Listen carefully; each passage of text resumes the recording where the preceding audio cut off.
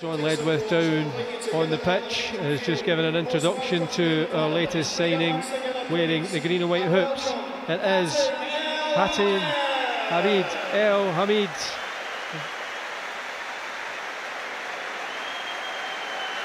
A wonderful reception and a nice way for a new player just to meet the crowd. He's going to be wearing the number 33. Well, I'm sure he already knows that he is joining a big club, but if he didn't know, he will know already, and he is going to be talking to John Ledwith. It's fantastic to have you here tonight at Celtic Park. First of all, the usual question: how does it feel to walk out here at Paradise in front of the Celtic support?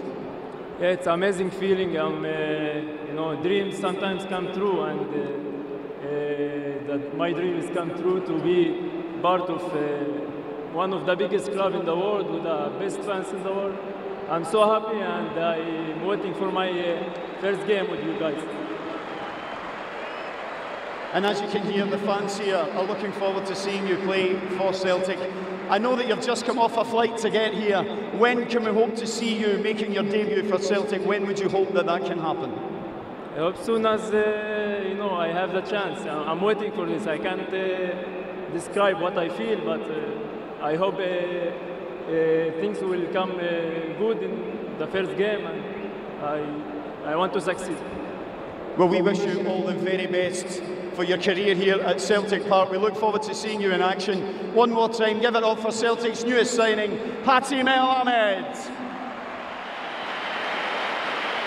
Well, reception there for Celtic's new number 33, Hatem Abd Elhamed, who is signing a 4-year contract from Hapoel Beersheva, and I'm sure he'll be looking forward to training with his new teammates. He already knows one of them in terms of Nir Bitton, his international teammate, which will also help in terms of settling in, and I'm sure he'll be desperate just to start playing for the team as soon as possible.